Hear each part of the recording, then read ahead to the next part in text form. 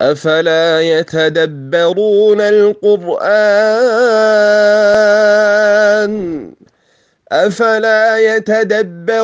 القرآن أم على قلوب أقفالها.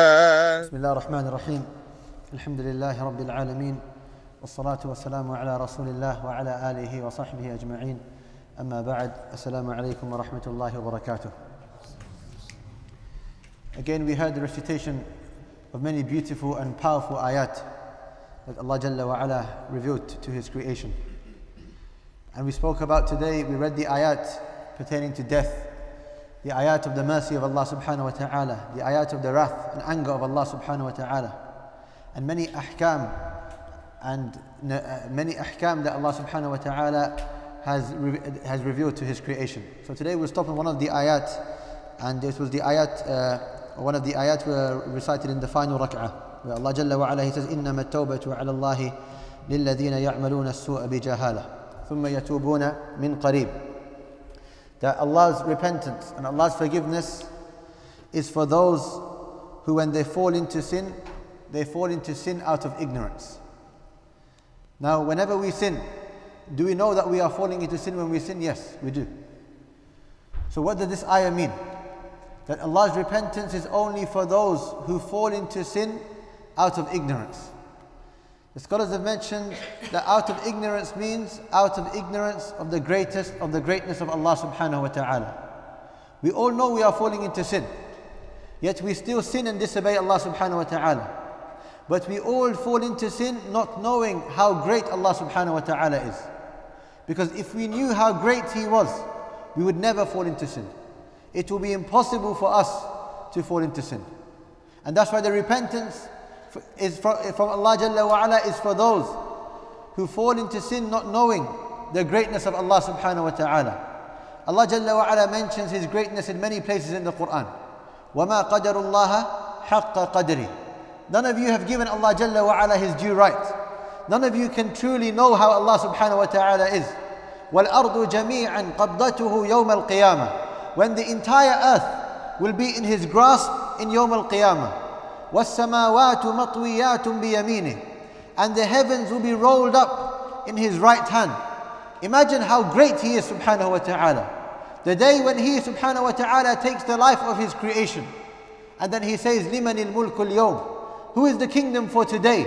لِلَّهِ الْوَاحِدِ الْقَهَّارِ. For Allah, the one, the supreme.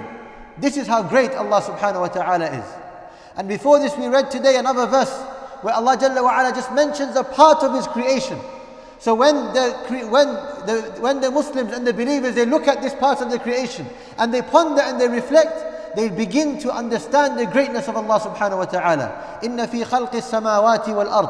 That indeed in the creation of the heavens and the earth. Inna fi khalqis samawati wal ard wa ikhtilafi al-layli wan nahar. And the alternation of night and day. There are signs for those of understanding.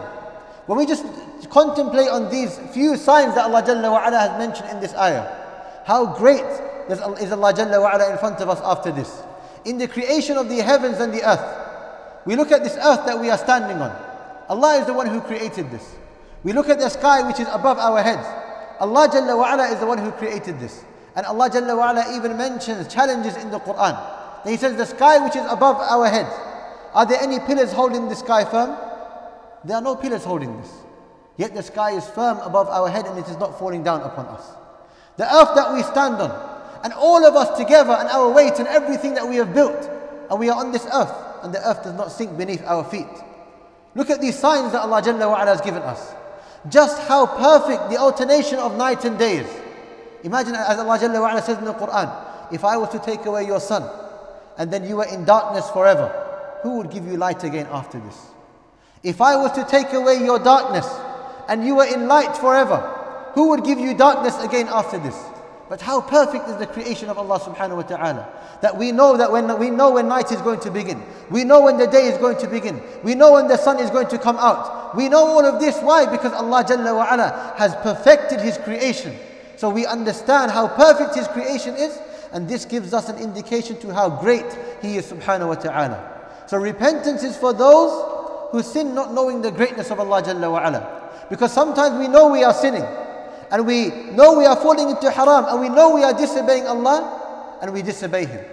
But when we remind ourselves of who we are actually disobeying, subhanahu wa ta'ala, the one who created everything that we see, the one who created Jannah, the one who created Jahannam, the one who created the greatest punishments that anyone can ever think of and comprehend. This is the one that we are disobeying. And we need to realize this when we fall into sin, because we are always unaware of this aspect when we fall into sin. And this is why the mercy of Allah Jalla wa Ala comes on to us, because Allah Jalla wa Ala is merciful to His creation. They didn't remember, they forgot about my greatness, therefore I will forgive them. This is how merciful He is, subhanahu wa ta'ala, to His creation.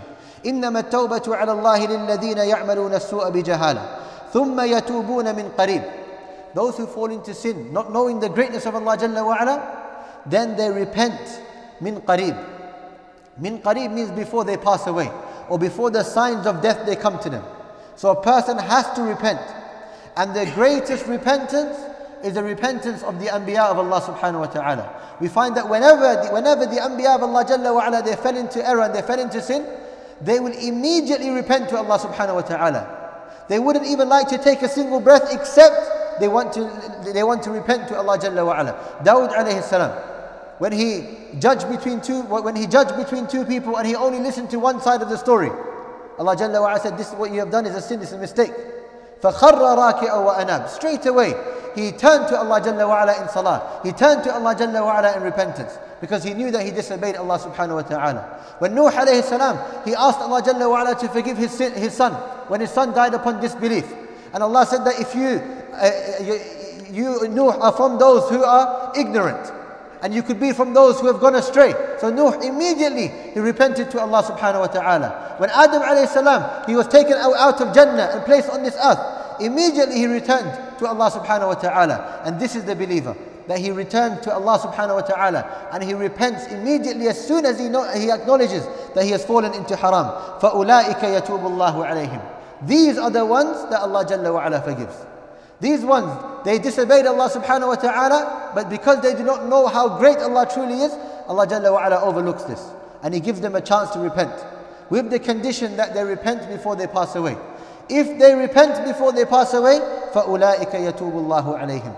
These are the ones that Allah Jalla wa Ala forgives. وَكَانَ اللَّهُ عَلِيمًا حَكِيمًا. And Allah has knowledge of everything, and He is the all-wise subhanahu wa ta'ala. So we need to ask ourselves, how many times a day do we seek forgiveness from Allah subhanahu wa ta'ala? The Prophet sallallahu alayhi wa sallam, being the best of mankind, the best of the creation of Allah Jalla wa Ala, he said, I seek forgiveness from Allah subhanahu wa ta'ala 100 times every day. 100 times every day. And he is Muhammad sallallahu alayhi wa sallam. I seek forgiveness from Allah Jalla wa Ala 100 times every day. All of his past sins were forgiven, all of the sins he would ever commit were forgiven. Yet he would still seek forgiveness from Allah subhanahu wa ta'ala 100 times every day. And we ask ourselves now, how are we like Muhammad sallallahu alayhi wa sallam? No, we are nothing like him sallallahu alayhi wa sallam. Do we sin more than him? Yes, of course we sin more than him. Are we guaranteed Jannah? No, we are not guaranteed Jannah. So how many times a day do we turn back to Allah subhanahu wa ta'ala? We ask Allah Jalla wa Ala to make us from those who continuously ask for His forgiveness. We ask Allah subhanahu wa ta'ala to make us from those who He has forgiven, and He has converted all of our sins into good deeds. We ask Allah Jalla wa Ala to allow us to go into the highest Jannah with Muhammad sallallahu alayhi wa sallam, and to give us the great honor of seeing His beautiful face subhanahu wa ta'ala. Wa sallallahu wa sallam ala nabina Muhammad wa ala alihi wa sahbihi ajma'in. Wa salamu alaykum wa rahmatullahi wa barakatuh.